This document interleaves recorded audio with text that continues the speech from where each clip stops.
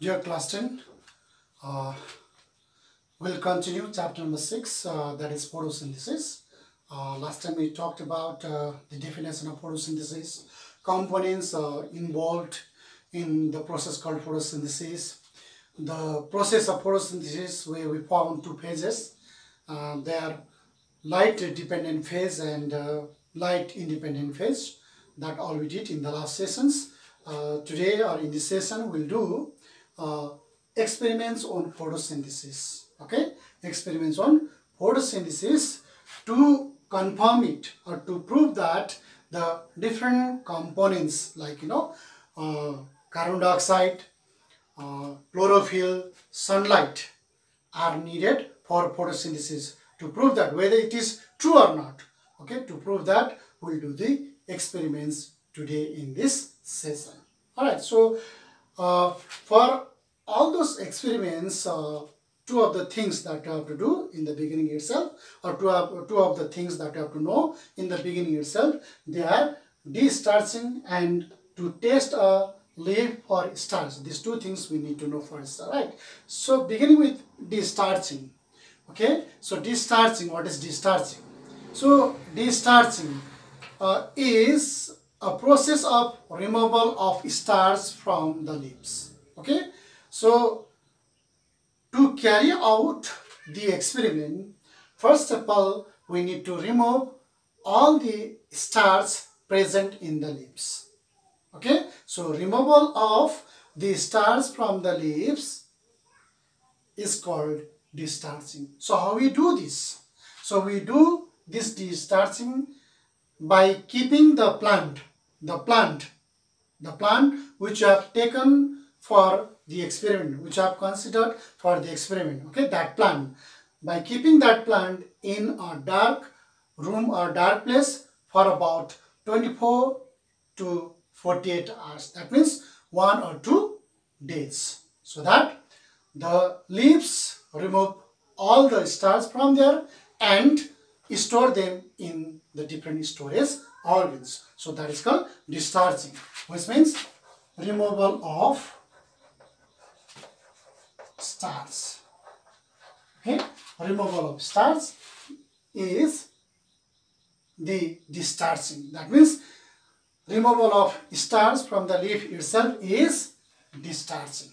Alright, so that is de-starching. So after de-starching, now what we have to know is that testing a leaf for starch. We are claiming that the plant is discharged or the leaf is discharged. Okay, that is our claim, whether it is true or not. For that you need to test it. So for testing, what you do is that take a leaf from that plant. Okay, take a leaf from that plant, the plant which you have already kept it in a dark place for 1 or 2 days. So from that plant, take a leaf. Alright, and dip it in the boiling water for a minute. Okay, at least for 1 minute. Keep that plant or dip this leaf in boiling water for 1 minute so that the cells of this leaf are all killed. Alright, then what you do is that, then take a test tube here. Take a test tube here. Okay, this test tube containing methylated spirit here. Methylated spirit, as I have written out here. Okay, take a test tube containing methylated spirit here and dip this leaf here inside. Alright, the leaf which is discharged is already put there in the test tube containing methylated spirit like this here. Alright, and keep this test tube here in this position in the beaker. This is the beaker here. In this beaker here containing boiling water. This beaker filled with boiling water. That means this beaker is containing the water which is boiling. Okay, there you have to keep this test tube containing now the methylated spirit and the leaf. Alright, then you have to keep boiling this till the leaf becomes pale white. Okay, you have to keep boiling it till the leaf becomes pale white. Alright, then after that, when it becomes pale white, then take it out. Take this out. So when it becomes pale white, that time the leaf is brittle. Okay, the leaf is now brittle. It is breakable. Okay, it is breakable. So it may not be, it may not be suitable for the taste. Now what you have to do is that you have to soften it. You have to soften the leaf by bathing it with the boiled water again. Okay, or the hot water. You dip this leaf again in the hot water. So that the leaf becomes now soft. Alright, so after softening the leaf, you spread that leaf in a dish. Okay, in a dish like that. Alright, in the dish, or you just spread it in a plate or dish like this. Then what you do is that you put some drops of iodine here. Iodine test. This is the reason why it is called iodine test. You require iodine to test whether the leaf is containing the starch or not. Alright, so now put some drops of iodine out here. Some drops of iodine here on this leaf. Alright, so what happens is that when you put some drops of iodine on it, the leaf turns to brown coloration. It turns to brown coloration. Why? Because the leaf has not contained any starch. Okay, why it is turning brown? Because the leaf has not contained any starch in it. Had the leaf contained starch in it, would have turned to blue-black. No, would have turned to blue-black. Alright, so had this leaf contained starch in it, the leaf would have turned to blue-black soon after the leaf comes in contact with iodine. But it is not happening. So why? Because there is no starch. So that now the leaf is turning to brown. Alright, so when it is turning to brown, then it is confirmed that the leaf is free of starch. So this is how you need to taste it. So after every experiment, you need to taste it by bringing the leaf in contact with iodine. If it is turning to blue-black, then obviously there is starch.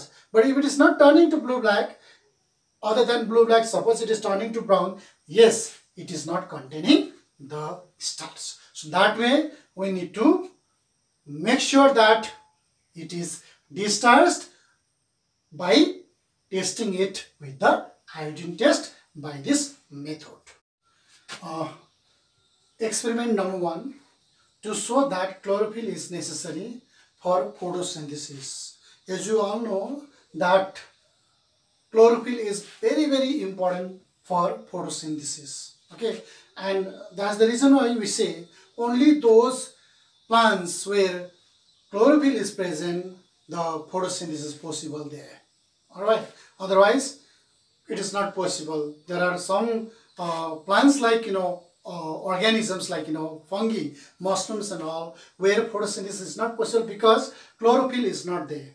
Alright, so to prove that here, what you have to do is that you need to consider a variegated plant. What is variegated plant? Plant containing multicolored leaves. Usually the leaves are green in color, but there are some plants where the leaves are multicolored. Okay, like this you see here. Okay, here is a leaf where you can see the multicolored leaf, where not only green portion is there, but there are white portions also there. So those plants which contain the leaves like this are called variegated plants. So consider a variegated plant for this experiment and keep this plant in a dark place for 1 or 2 days for destarching purpose. Okay, then after 1 or 2 days after destarching, what you do is that you just take a leaf. There are many leaves, but take one leaf or consider only one leaf for this experiment. Alright? Okay, so before taking one leaf out, before removing the leaf, first after discharging, keep the plant again in the sun so that the photosynthesis takes place there. Okay, so after some hours, you need to take one leaf. As I was telling you, just take one leaf from there, and now you just draw an outline of this leaf on a paper like that. On a paper, draw an outline of this leaf here like that on the paper, and mark the different colored regions, like this color is there, this region of this leaf is green, mark it green. All right, and the other region where it is white, let us say, so mark it white. Okay, so after marking it, now go for the test, which is called iodine test, which I have done, which I have come to know, how we have to test it, that you all have already come to know. Go for the test. So for testing, okay, or after the test, what you can confirm out here is that those portions of the leaf which are green, you find turning to blue-black. Those portions which are green, you see turning to blue-black, confirming that there is starch. There is what? Starch formed. Why? Because chlorophyll was there. And the other portions which were white, okay, which were white like this, you see turning to brown, confirming that there is no starch. Okay, so from this experiment, what you understand is that only those regions, only those portions of the leaves, or only those portions of the plant where chlorophyll is present, the photosynthesis is present. Photosynthesis is possible there. That means how important the chlorophyll is there for photosynthesis, we can understand from this experiment. Now experiment number 2. To show that sunlight is necessary for photosynthesis. Another important factor for photosynthesis is sunlight. Okay, if there is no sunlight, photosynthesis is not possible. That's why we have already discussed that only during the daytime photosynthesis takes place. To prove that, let us carry out this experiment.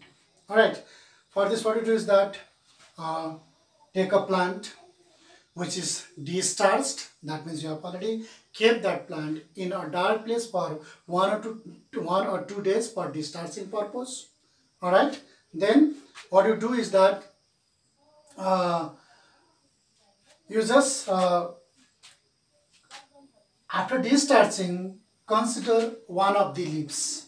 Consider one of the leaves and cover the middle portions of that leaf with black paper or tape like this, as I drawn out here. Okay, this middle portions has been covered with the black paper or tape. Alright, okay, then just leave this discharged plant, which is end where one of the leaves has been covered like this, out in the sun for some hours. Alright, then after some hours, remove that covered leaf only. Okay, remove the covered leaf only and take it for the taste, starch test, whether the starch is present there or not, in which portions of the leaf the starch is there, or in which portion there is no starch. Let us take it for the taste. Now experiment number 3, we have now to show that carbon dioxide is necessary for photosynthesis. Another important component of photosynthesis is carbon dioxide, alright, which the plants get from atmosphere. Okay, if there is no carbon dioxide, means photosynthesis is not possible. To prove that, what you do is that you just take a plant which is to be de-starched again, keeping this in a dark place for about 1 or 2 days. Okay, so after that, you see, take a twig containing some, leaves out here. Out of some leaves, consider only one leaf whose half portion, okay, the frontal half portion is inside the conical flax, like this here. You can see there in the diagram, which is there in the book also. So half of its portion is inside the conical flax. It is inserted into this conical flax containing potassium hydroxide. See here, this conical flax is already containing a chemical called potassium hydroxide, which can absorb carbon dioxide. So that if any carbon dioxide is there in the conical flax, is already absorbed by potassium hydroxide. That means there is no carbon dioxide at all in this conical flax. So this half portion of this leaf is inserted into this conical flax through this split cord. Here is a cord which is a split cord. Through this split region, this half portion of this leaf is inserted into this conical flax, where there is absolutely free of carbon dioxide, where no carbon dioxide. Alright, then what you do is that you keep this set up outside in the sun for some hours. Okay, so after some hours, you take this leaf out and again take it for the taste. Okay, starch taste. So you will taste it again in the same manner. Alright, so in the taste, what you find there is that only the portion which is inside the conical flax where carbon dioxide was not there, you find turning to brown coloration. That means their photosynthesis has not taken place.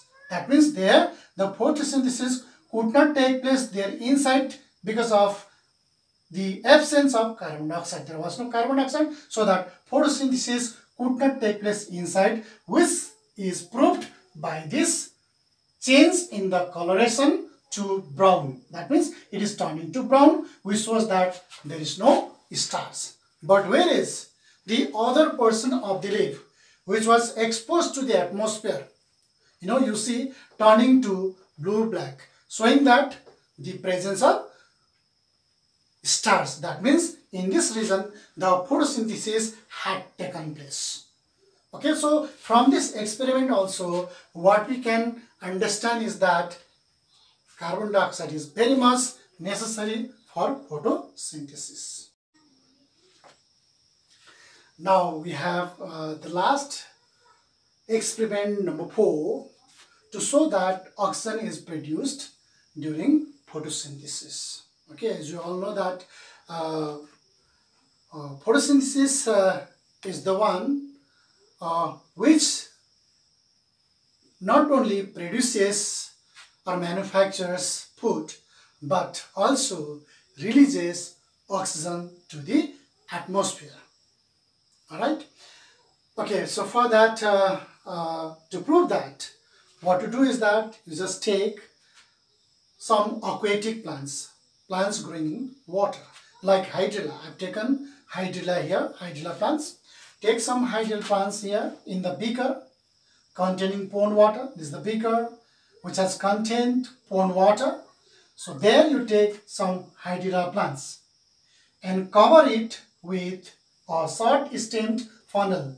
As you see here, the funnel, short-stemmed funnel. So you cover this hydrilla plants with this short-stemmed funnel in this manner. Alright. Then what you do is that take a beaker, take a test tube. Okay, take a test tube full of water. This test tube is there, full of water. Then invert it like this. Invert it over this short-stemmed funnel. Okay, as you see here, Okay, invert this test tube full of water over this short distance funnel and make sure that the water level in this beaker is above this stem of this funnel. Alright? Then keep this apparatus or keep this setup outside in the sun for some hours so that the photosynthesis continues there. Okay, so after some hours you see the gas out here. Okay, you need to go for the test of the gas collected in the bottom of this test tube. Gas is there in its top as is shown there in the diagram, but which gas you need to test it. We know that this must be oxygen, but you need to confirm it by testing it. So you need to test it by bringing this test tube close to the glowing splinter. Okay, so after some hours, when you are sure that the oxygen has been pumped out here, you remove this test tube very carefully. As soon as the water is dropped, you need to cover it with the thumb. Make sure that the gas is still there. Okay, and bring close to the glowing splinter. Okay, when you open this thumb, when you open the mouth of this test tube close to the glowing splinter, the glowing splinter now bursts into flame, confirming that the gas to be oxygen, because oxygen is the gas which support combustion. Okay, that's the reason why the glowing splinter bursts into flame. So from this experiment, what we understand is that oxygen is produced during photosynthesis. Okay, so that's all about the different experiments on photosynthesis. Alright, so in the next session, we'll try to finish up the chapter. Alright, so I hope you people have understood, and please go through the video again and again so that you understand to the fullest. Alright, so thank you very much.